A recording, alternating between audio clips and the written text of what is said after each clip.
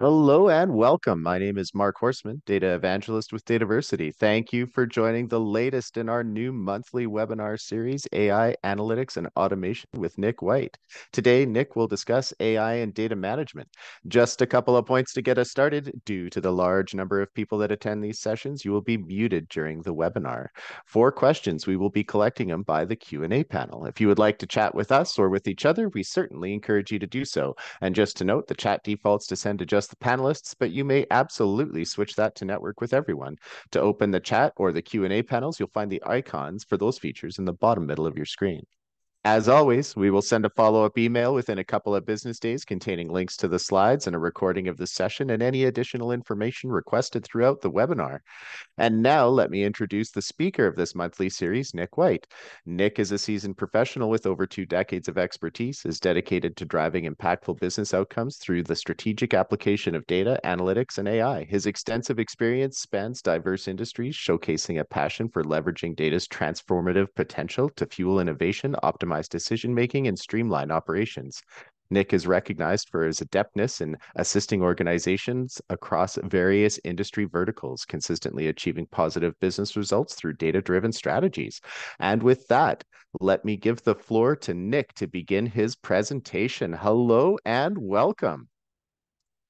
Hey, Mark, thanks for having me. Everybody, great to see you. We got some folks from everywhere, and I'm not leaving out Phoenix or Bloomington, but it's great to see you all. And I'm really excited about this. This is one I've been waiting for. This is going to definitely be a little bit of a preview of what's to come later in this web series. So without further ado, I just first want to do a little bit of housekeeping here, and that is just to remind everybody that this is actually the fourth of six that we're going to do this year. Yeah, we're taking November and December off because of the holidays, but this is where we are. If you want to go back and take a look at any of the previous sessions that we've done, a lot of people ask many questions as we have gone through the second and third, and they were covered in the first. So you will get this. This presentation has links to all these, and we're right here in the dog days of August, so August 27th. Next month, we have intelligent automation, and then we wrap up the year with AI for good. So we need to talk about that. In general, I'm pretty informal. I'm not that funny, but I will try some data jokes. And I will ask for interaction. Feel free to do it in the chat. Not looking for anything crazy. Definitely with ChatGPT if you want to speak German or you want to speak Spanish from Argentina. I will figure it out because I use AI every day for everything. Um, Here are the personas that I try to aim to help with. And you can tell me which one of these you are if you want, or if you're all of them. But, I know most of our community, we're data professionals, and I'm lumping us all together because we definitely do need to be lumped together because we have to work as a team. And we also have to work with our business users. And to get any funding or anything done, of course, we need to work with leaders. So this is definitely, I am here to cover things for these three personas. And if you want to drop me a note, you see those little questions. If you want to drop me a note and let me know which one you identify most with, or where you're from. It's oppressively hot here in Madison, Wisconsin, if you can believe it. I'm not going to do the conversion into Celsius, but we have a heat advisory. So uh, just know it does get hot in Wisconsin, and it's not all snow. So here we go. We're going to zoom out and do the big picture. We're going to talk about what does it mean to enable AI. You're going to hear me say this over and over again. Too many times we are separating AI from analytics. Let's keep it as part of analytics. And then you kind of have your applied AI or your applied analytics, which is, some of the stuff that you do after you've done the analytics. So you're going to see me keep on repeating that because I think one of the big problems we have right now, outside of probably this group, hot in here. Yeah, Nashville, I don't want to be in, Stacy. Um, so I did live in Virginia for a while, and I can just say, if you haven't been to the Mid-South, Mid-Atlantic, South, Asheville, well, at least you're in the mountains. I've been there. if you haven't been to some part of the southern United States in the summer, you're in for a treat because you're already soaked through your shirt at 7 a.m. So let's zoom out to the big picture. You're going to see, oh, Greensboro. Yeah, you're all three, huh, Jennifer? Yeah, a lot of people from that Carolinas. My dad actually is near Raleigh now. That's where he decided to retire to. And guess what? He says it's really hot in the, oh, Houston, don't even get me started. Chicago, love it, was just there. Um, let's talk about the big picture. All right, guys. So there, I know all of us, yeah, look at that. Look at Melissa, you got a cooling front. All of us here know about this, but AI has been around for a while. Um, it's here to stay. I don't know how else to say it. Um, I know it's been around. We can we can talk about Alan Turing if we want, but at the end of the day, what GPT and OpenAI has done, for better or worse, is that this is not going away.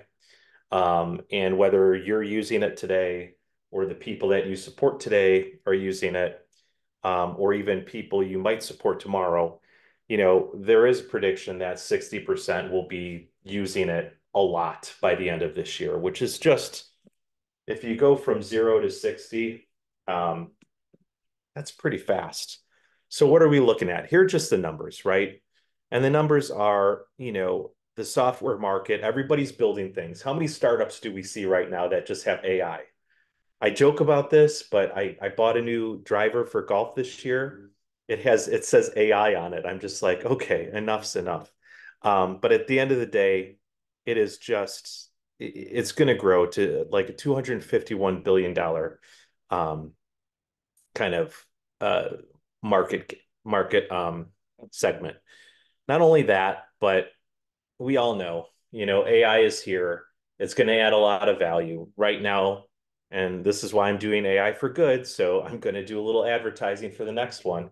Um, but, you know, cutting humans is not quite the answer here. It's all about how do we augment humans. But it is, look at that, $4.4 trillion dollars. That's a lot. And just the amount of investments, right? Uh, 200 billion by 2025. So it's here to stay. There's a lot of money in it. Um, and I don't know, yogurt comes bad, Mark, so I don't know what to tell you. Um, it's here to stay. And that's just, at the end of the day, we have to just settle up to this reality. It's not something we're waiting out like we did before. And if you've heard me talk, you'll hear me talk again. It has failed to deliver, and it will continue to fail to deliver because people aren't thinking about the things that most of us on here already know. Um, it is the person I've actually seen, it's not AI that takes your job, but I think it's the guy that points at his head for thinking. And it was just a meme that says, they can't replace your job with AI if your job is AI. So, oh, Alexandra, jealous. Next year, we came to Spain this year. Um, but why does it fail? What I've seen is that it doesn't get integrated into processes. The end user experience lacks. And that's one of the big reasons why, like if only 36% of the best companies are using AI, in real time, that's not a lot. If 60% are going to use it by the end of this year and everybody should be using it, the fact that people aren't using it, it has something to do with, are we, looking at it holistically, putting it into the process, putting it into the right application, making a good experience. I don't even want to talk about the second one. We all know that, right? We all know governance and quality make it not work.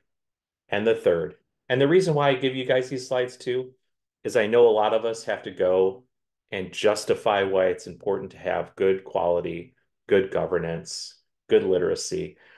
I put these just so you guys have, some slides that you can use as you're selling up. Literacy and talent. Um, you know, they fail and we're still seeing it. We're not seeing a lot of things make it past pilot or POC because the talent doesn't know how to scale it and people don't know how to use it that are supposed to use it. So these are things that are true. We know this one. I hopefully this one is resonating with you. It's just not going away, guys. Um, let's in our big zoom out too, let's just think about where does data and AI and the stuff that we care about fall into a modern digital product landscape, right? Mobile and web, we know those are the most popular experiences you're going to build, right? And this experience is the front end. This is what people are interacting with. Then you have those core systems. Man, I've worked at places where we were still in mainframe or AS400. Feel free to pop into the chat the most old system that you get to work around enterprise core systems, but those aren't going away, right? You're going to need those, whether it's SAP or Salesforce or whatever, you're going to need those. And then all the edge cases, we know, we're talking about IoT, right? Like we have fridges now with it. I wish my driver had it and could just, adjust the way that I'm swinging when I'm about to hit a bad slice, but it doesn't. And then just think about the wearable stuff. You know, it's there. All right, so that's experience. And then if we look at, let's go down to the foundation. Cloud infrastructure, we got to be using it. Data management, we're all those types of peeps on here for the most part, or at least aware of it. DevOps, of course, like the modern way to deploy software is very important. And then you got to take advantage of the cloud. I recently had somebody say, "Oh, how would I use, what model do I use for on-prem stuff?" It's a question always. It's always interesting why people don't move to the cloud. People are still scared of it.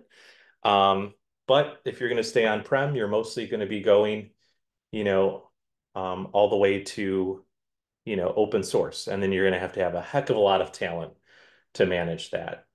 Atlassian. Okay. Man, yeah, there's love-hate relationships. Where I want to focus our conversation today is in the service layer, right? And you can see I've chunked it out, right? We know modern orchestration, modern service architecture, APIs, stuff like that. All right, so that's all the way on the right. We have AI and ML, so let's consider anything AI and ML, and I heard this explained to me in a very simple way, right? AI ML, you're giving the computer or whatever you want to call it. I don't even know what to call it anymore. You're giving a system examples to then create their own rules. Traditional programming, let's say statistical analysis, let's say, things that might be, just we know what the actual process and decision should be. That's rule based. Um, Good point, Andy. Good point. So yes, we're definitely working around some of the different regulations that are out there. So when we think about service, let's think about, do we have examples that we want to tell a machine to learn from, or do we want to tell it exactly what to do? And that's how we would delineate rule-based and AI ML. And I'm going to try something a little bit different. And here's where I kind of went into more detail, right? So these are to support the user-facing digital experiences while using the foundational elements. So I just kind of went through this, but what I like to point out is that analytics and statistics are rule-based. There's also rule-based automation. But at the same time, automation can be called intelligent. And guess what? That's AI ML driven. That is using examples. That's not using steadfast rules. And then you have different advanced analytics, which I like to group AI ML into advanced analytics. And then there's rule-based analytics. So this is kind of how it lays out in the service layer overview. All right, so that's the big picture. I want to introduce, and some of you from Europe, you might hate this team, whatever, but there's a reason why I'm going to do it, because I knew what we were going to have some Europeans, and we're definitely having some North Americans. I saw some of my Canadian brethren. I'm originally from Detroit, which is Diet Canada, if you're not aware of. So there is a famous quote from Gretzky, and it is that a good hockey player plays where the puck is. A great hockey player plays where the puck is going to be. And I have a great example. This is, I'll be completely honest, Kevin De Bruyne, who is pictured here, is one of my favorite footballers of all time. And this is what I'm going to try to do for you guys. So I'm not saying I'm Kevin De Bruyne, and I'm not saying you're Gundogan, but what I want to do, thank you, Peter. I've never seen anybody pass like him. But what I want to do here today is really Gretzky it and try to give you guys where I think the puck's going to be, but we're still going to talk about where the puck is, and that's what we're here to talk about. So I just thought I'd bring that in for you guys to not only show you one of the that won the league, by the way. So I don't want to get into that because people hate Man City. But where's the puck today? The puck today is all focused on how do we build AI things? How do we build AI drivers? So a lot of the focus, and definitely the focus um, when I wrote kind of the summary of what we were going to do in this session is to focus here, and we still will, but I want to see how it's bucketed, right? So, and we're going to use a pyramid because it's not a presentation without a pyramid, guys. I just don't know what to tell you. And I say guys to mean everybody because I'm from the Midwest, so just so you know that. Um, at the top, everybody's really focused on applied analytics, right? So this is where we take all the stuff from data mining and analytics and we actually do something with it, right? So now we're using insights, now we're using, findings where maybe the findings were simple, maybe the insights were simple, or maybe it took some machine learning and AI. I don't really care. And then we look at data mining and analytics and we go, okay, data mining, I'm trying to find inspiration as to what's going on. Analytics, I know what I want to find, and I'm out to find the answer to that question. And then, of course, I think where most of us have at least some experience in, including myself, because I come from a background of data governance and quality, is just the data management piece. And that includes all of us, architects, governance folks, you name it, engineers that are working hard on this stuff. So this is, in my mind, this is where the puck is. But I want us to think about where the puck's going to be. Um, Let me know in the chat if you've heard the term decision intelligence. You might have heard decision science. But at the end of the day, and if you go and again, I don't want to advertise for that first session that I did here, or even, I did do a Dataversity, kind of my career in data with Shannon a while ago. And I just, I'm of the steadfast opinion that data exists to answer questions, to inform decisions that should have a positive impact. Um, this is where it's going, right? It's not just about, hey, how do we do in number four, right? Good data and analytics, right? Decision management. Okay. Yeah, I'd love to know, Ray, if you want to let me know kind of what that means and if it's different than this, go for it. All these terms are being invented. They're all emerging. So whatever I say here is just the opinion of this person. Um, but at the end of the day, right, there are choices that are made that kick off processes within an organization, right? And at the end of the day, that's what either drives a good outcome or a bad outcome, right? So our decisions to decide what our processes are.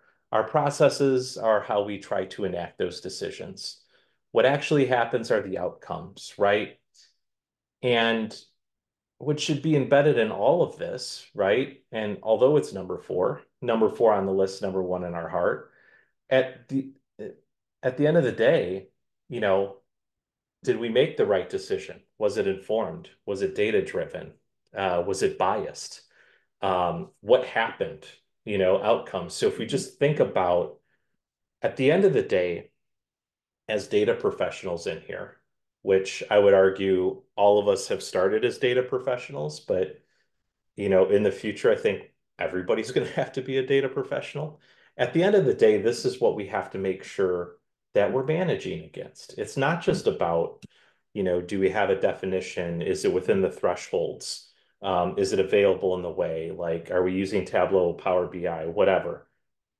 At the end of the day, are we using data to understand outcomes and inform decisions better so that processes get better? And if you think of it this way, I think it kind of puts you a step ahead. It puts you where the puck is going to be because in general, the whole point of, some call it data management, data governance. I always like the term enablement. Um, but at the end of the day, what we're trying to do, as data professionals is to make sure that when decisions are made, we don't run into some of these error types. And I did these too because um, at the end of the day, we don't want false positives or false negatives. I think we all know what that is, and you can kind of see. I'm not going to read it verbatim, but you know, let's use some high stakes stuff, right? Here's an example. We conclude that a new drug is effective when it has zero effect, right? Now you're gonna, start to have, false alarms, maybe you're hurting people, who knows? Second type is concluding that a new drug is not effective when it actually is. Okay, so now we have the false negative, you know, total missed opportunities. Like we should be taking advantage of this, right? The third is, we know that it's effective, but we kind of say the wrong ingredient or component is the effective part of it. So like we're basically saying that happened because of this. This type three, man, that's everywhere, isn't it? And it's what we don't talk about enough. The fact that, yeah, this happened, but it's not because of what you're saying it is. There are correlations and not causations. There's also things that just aren't related to each other. And then the first or the last type there is that, um, you know, you take data and you use it incorrectly, right? I would say type three is, yeah, we got lucky, Alex. And at the end of the day, I had this was my VP 15 years ago, maybe when I was in marketing pricing strategy. And he said, Nick, luck is not a strategy. So yeah, there's a lot of that. Some of it's malicious, some of it isn't. I would say the same thing with type four is that, you're going to use data, you know, in a way to kind of prove your case. And that's why it's so important that at the end of the day, glad you like it, George. At the end of the day, what we need to do in this room is make sure people don't make these errors. Like, I don't care what part of the life cycle of data and AI we might be in. At the end of the day, I think our job is to make sure that these don't happen. Um, Now, this is an eye chart, guys, and that's why I don't know. I didn't put it together to not have to go through it, but this is why I'm not going to go through it.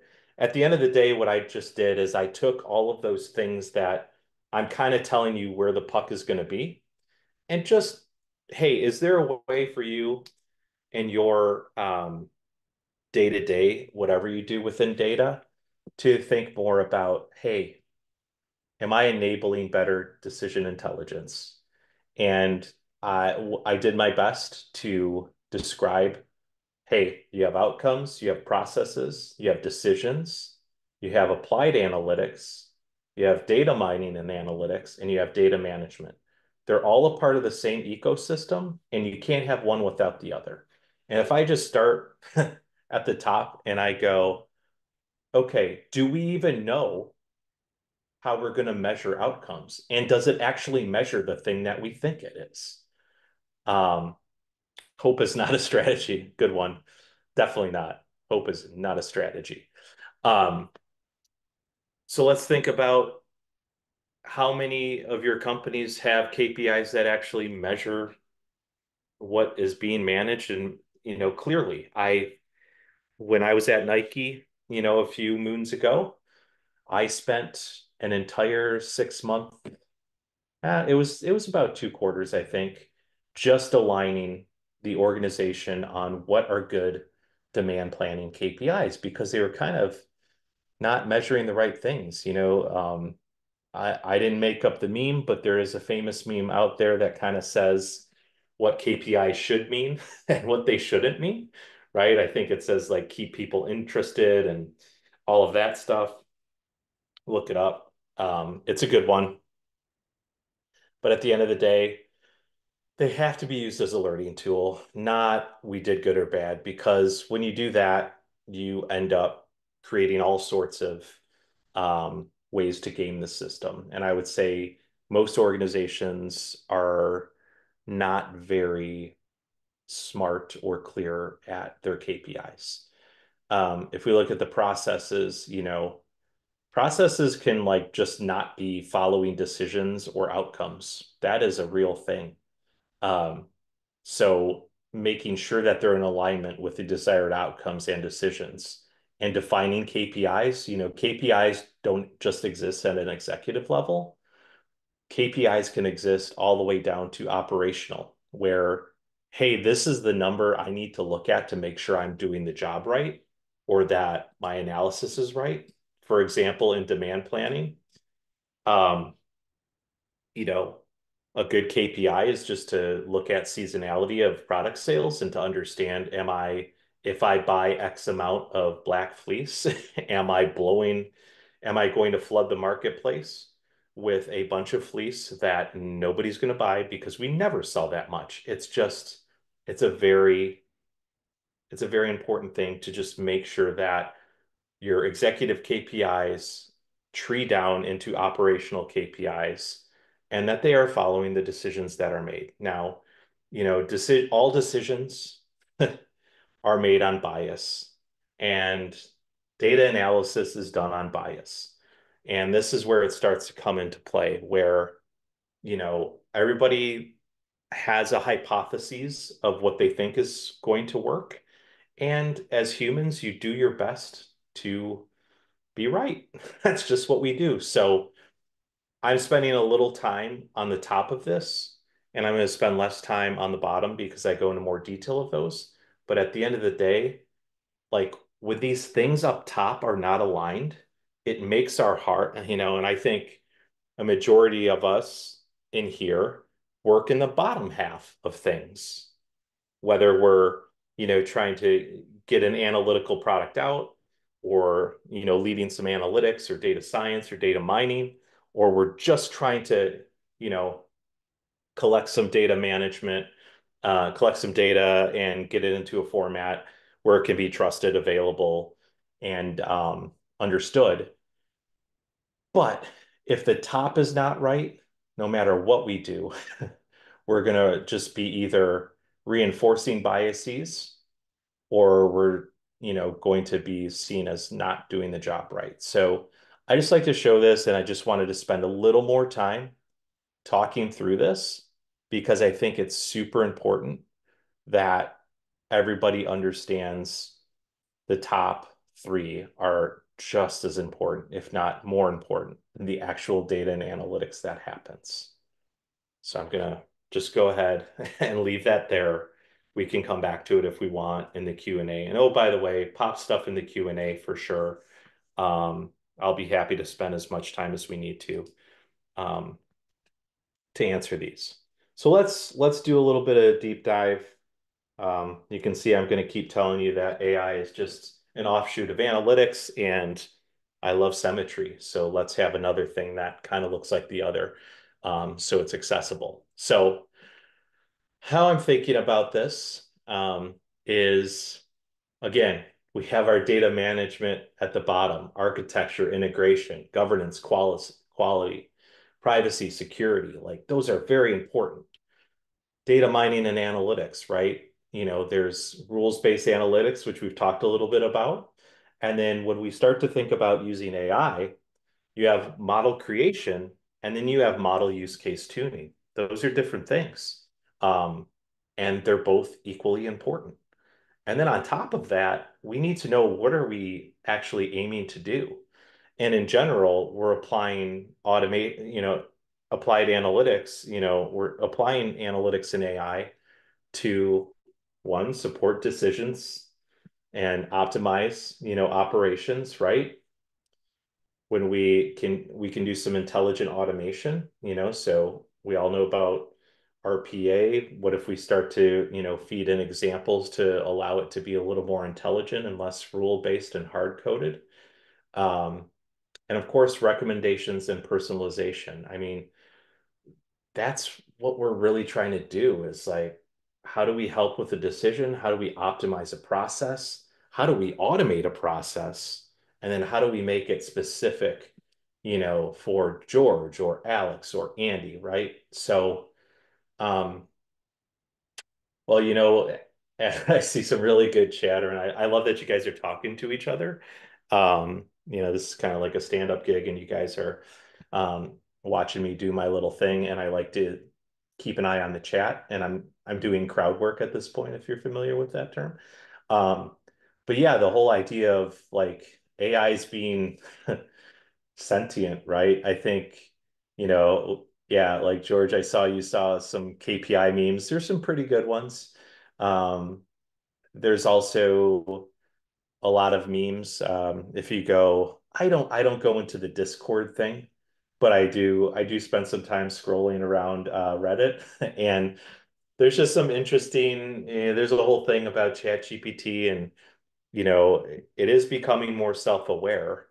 Um, but think about it as like how self-aware are we as humans? Like, you know, things can pass the Turing test, but at the end of the day, we're always going to need humans at the helm.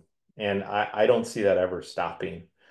Um, and there are some things that, you know, as humans that are building these AI models and using these AI models and building all of this, I mean, we're creating data, right? We're managing data.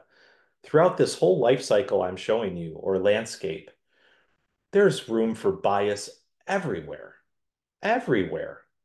Like, just think about if you are, you know, another one of my former jobs was pretty much collecting POS data from every um, every food retailer in America, we'll say. And um, just think about what gets typed in to the register.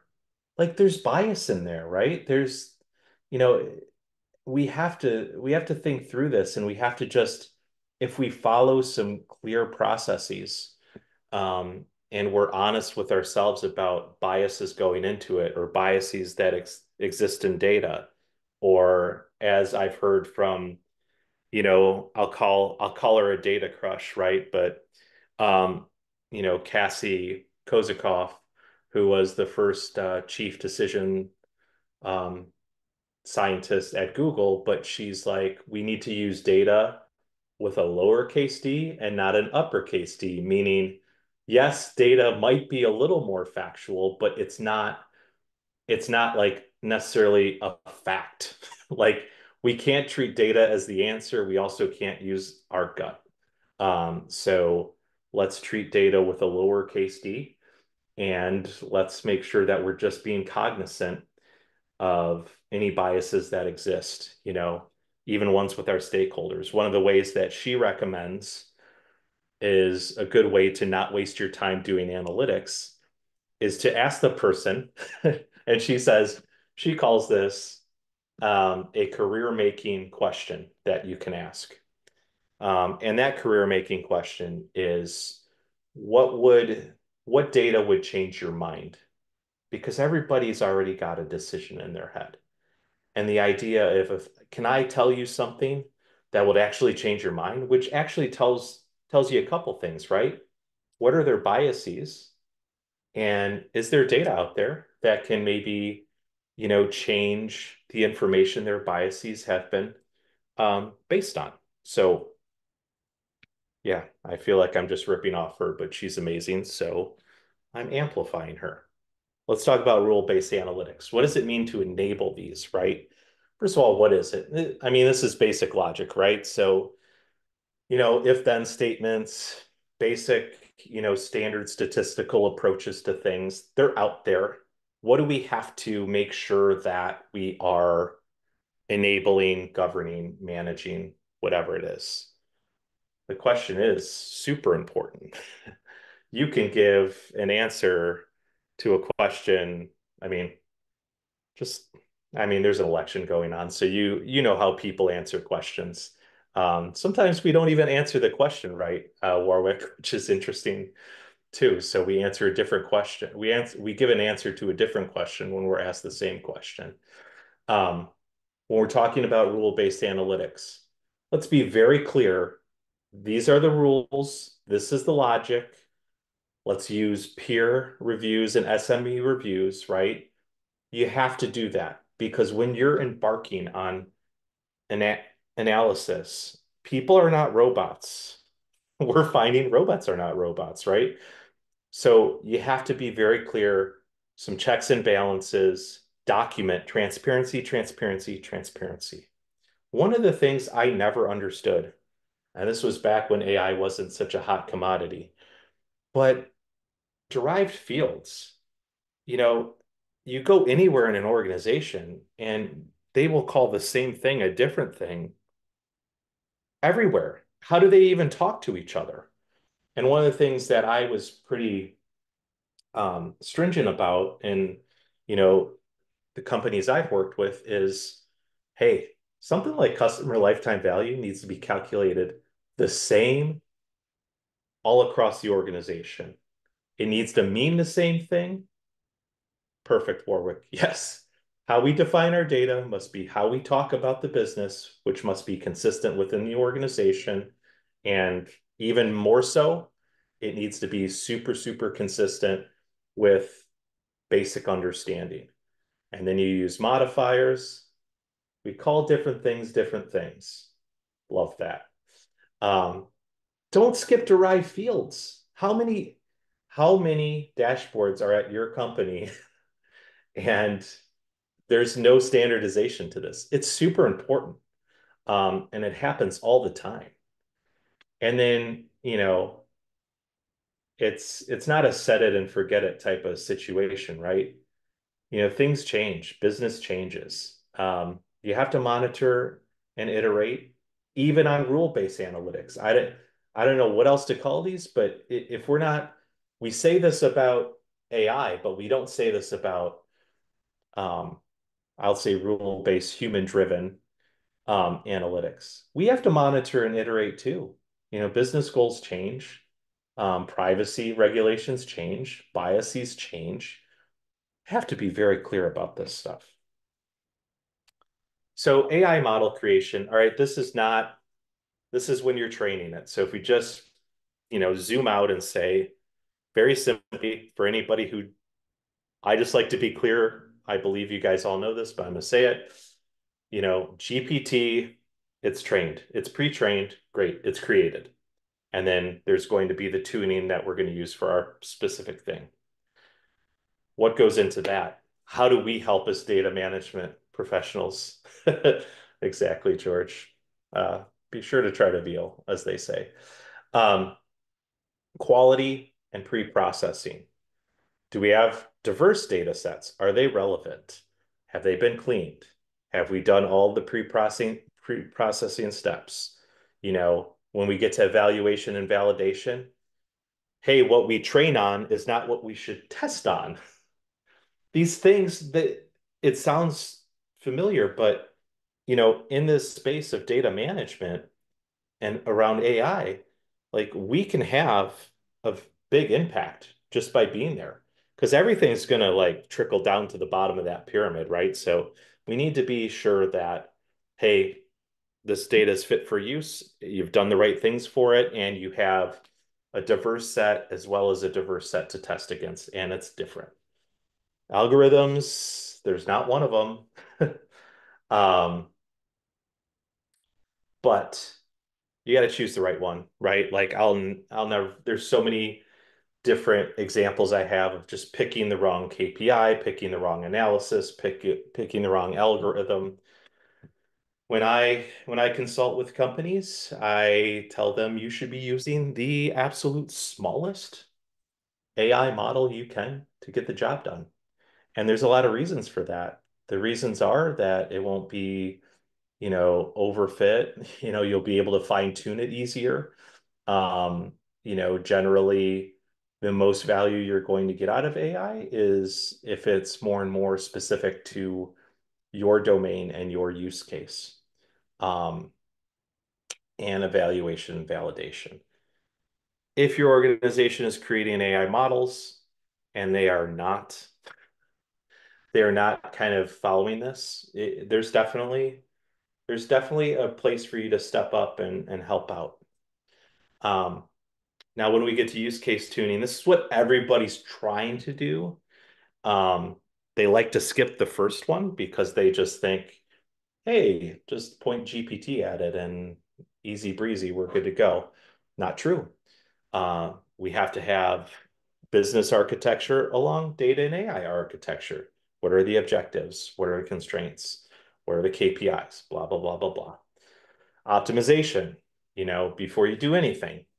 Um, do we have the right feature engineering and selections? Do we need all the ones that are in there? Do we need to change it?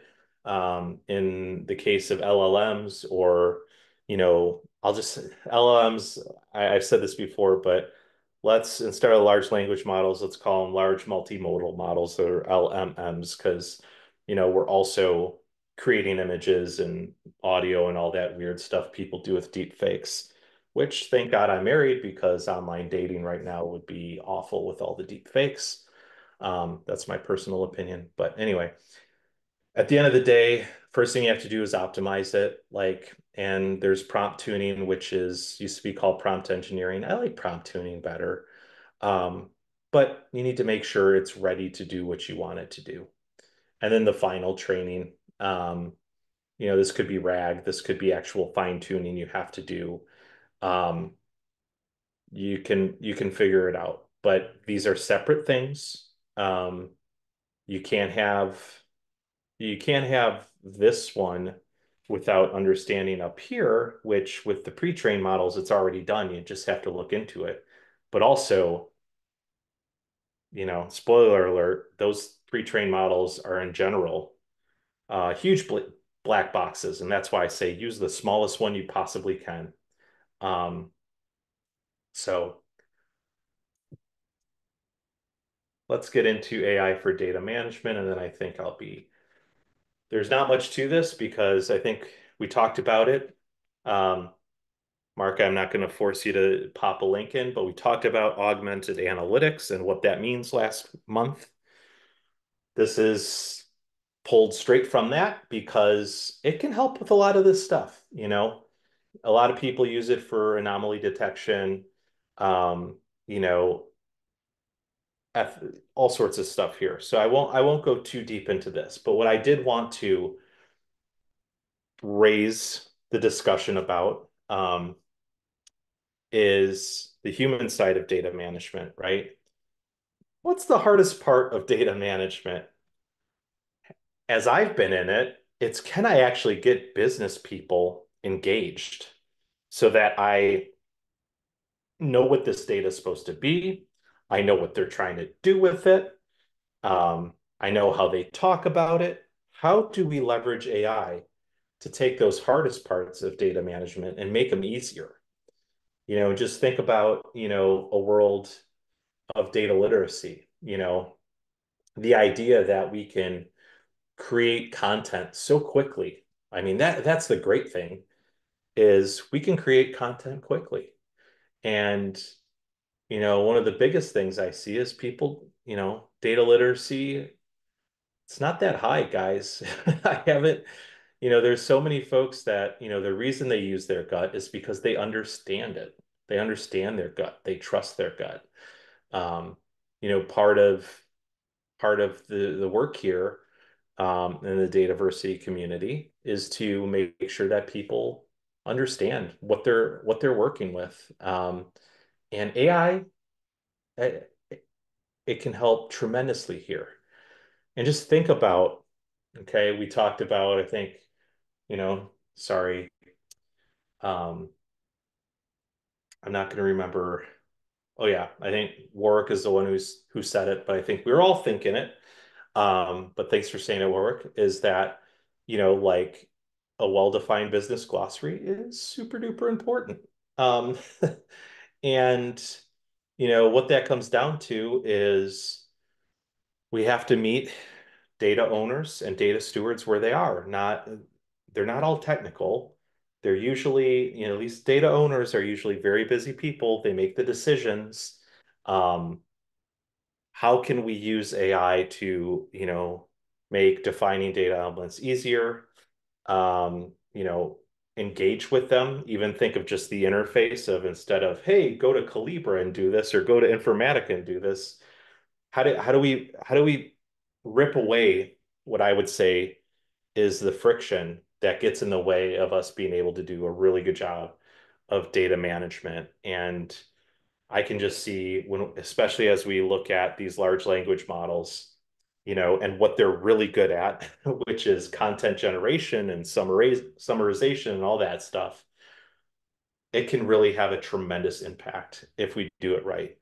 But to Warwick's point, and to probably what I believe very strongly, is without like some basis of understanding how the business talks, it's going to be very, very hard to help people be data owners and feel like it's not this thing they have to do, but this thing that really helps them do what they want to do, alongside data stewards as well. So I wanted to bring that up. You know, Try it out.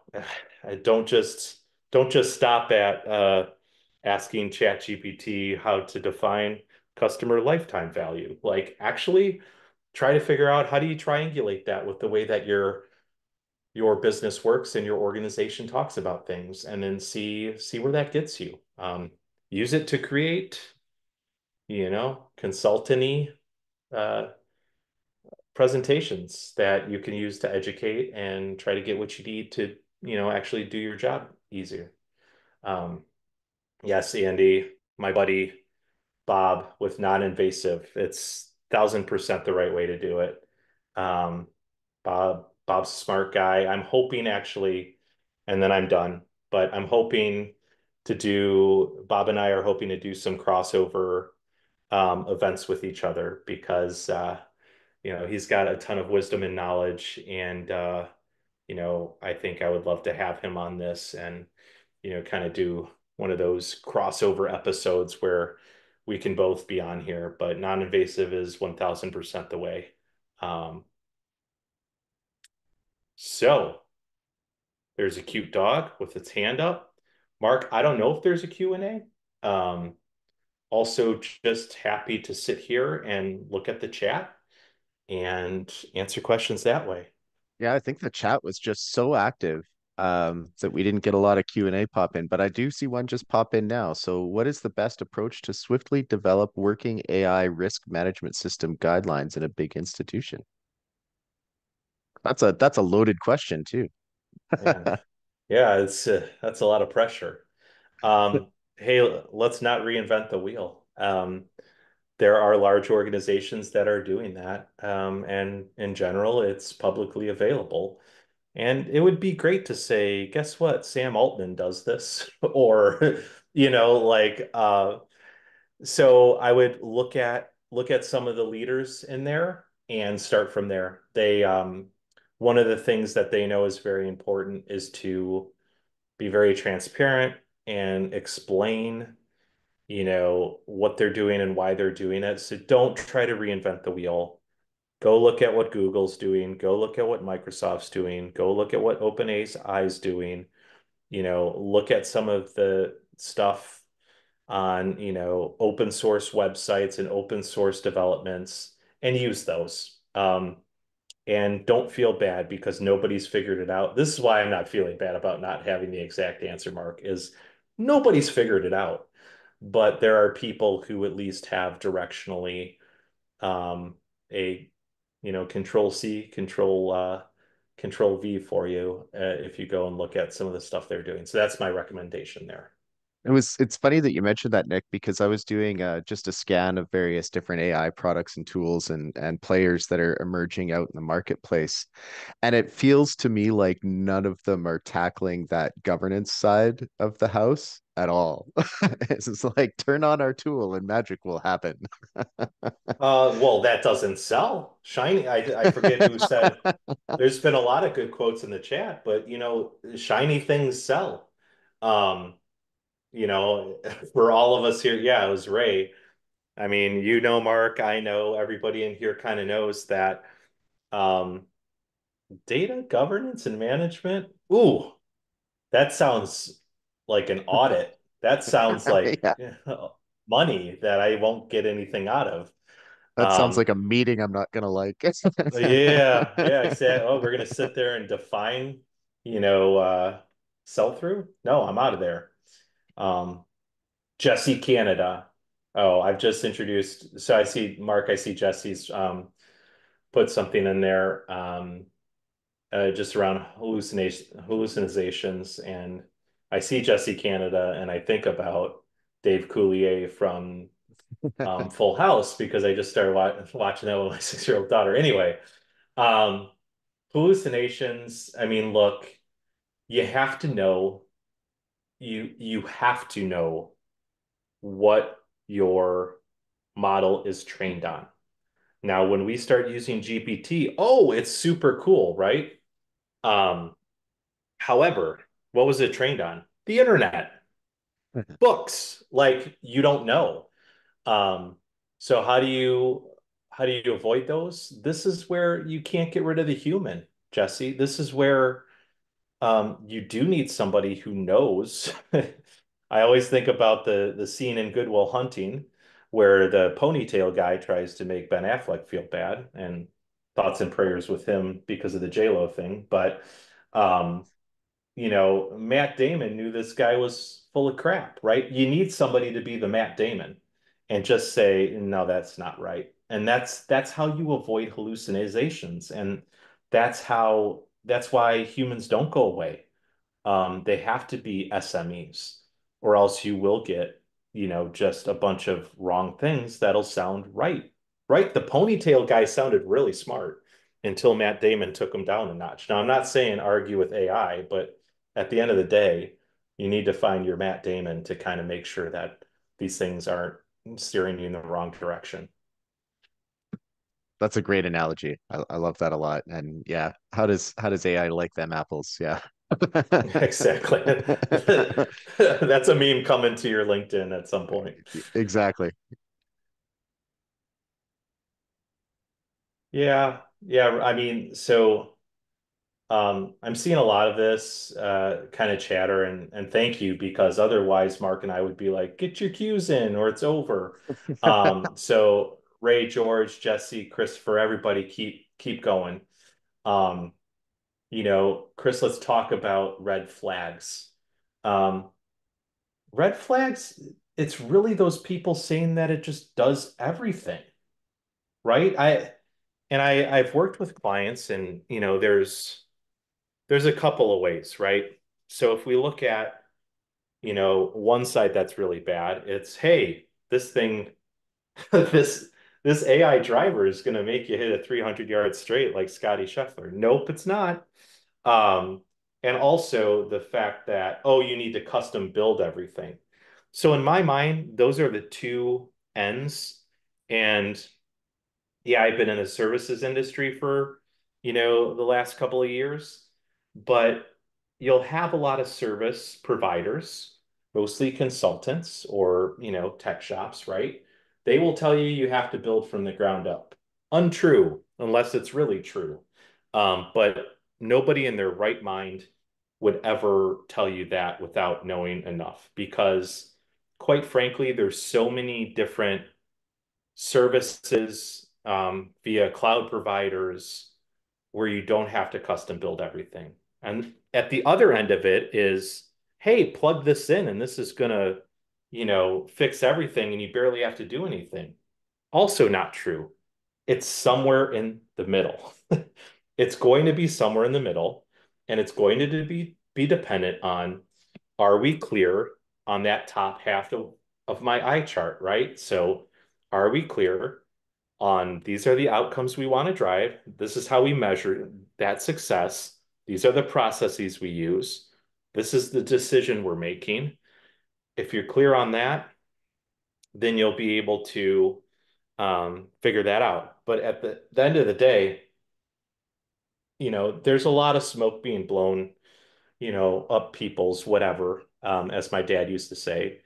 But it's red flags are any oversimplification or over, I don't think there's a term, overly making it complex, right? So I think it's important to be very clear.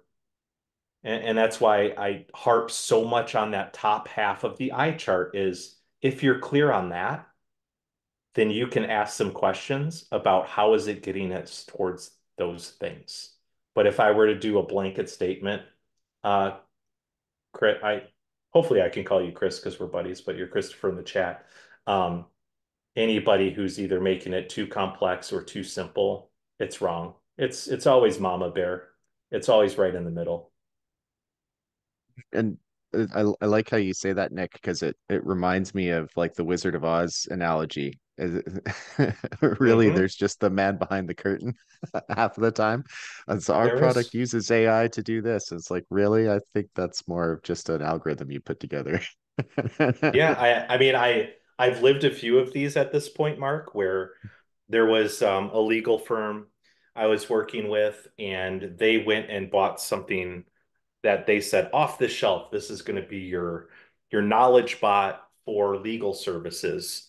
And we're like, I don't know about that. Like, but it's not hard to do.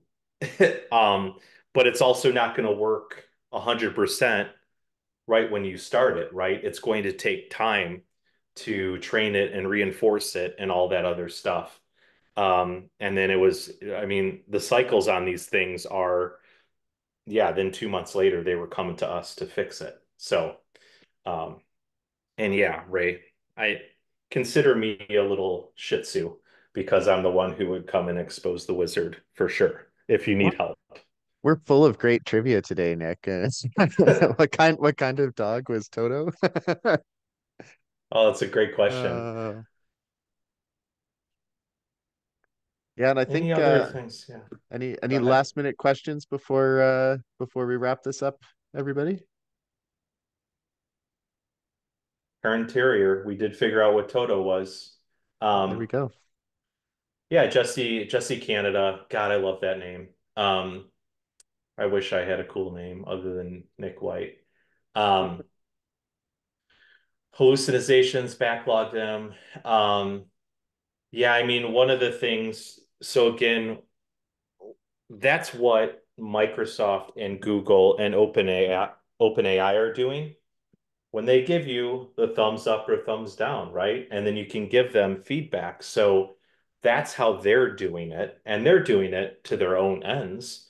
But every AI POC or pilot or very, very small application I've rolled out, I always go, okay, we need a thumbs up or thumbs down. And we also need a way to collect meaningful, data because, hey, it could be a hallucination. It could just be some bad wiring because the way that I think about it, um, and maybe I'll definitely talk about this one day, but um, you shouldn't be plugging something like GPT right into something.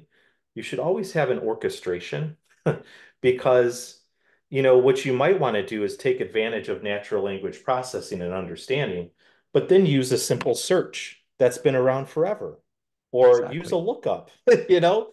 So part of it is like, make sure that you're keeping things as simple as they possibly can, as small as they can, and definitely working iteratively. And then have those feedback loops. If you don't have those feedback loops, you're kind of, you know, not in a great spot. Um, Exactly. I think that's all we have time for today, Nick. We're yeah, right at the top of the hour here. So thank you everybody for coming in, and thank you so much for the wonderful engagement and chat. That's so amazing. And thank you, Nick, for this wonderful presentation. Just a reminder, we'll have everything posted, so slides and a recording within a couple of business days. Have a wonderful rest of your day, everybody. have a great day. Thank you.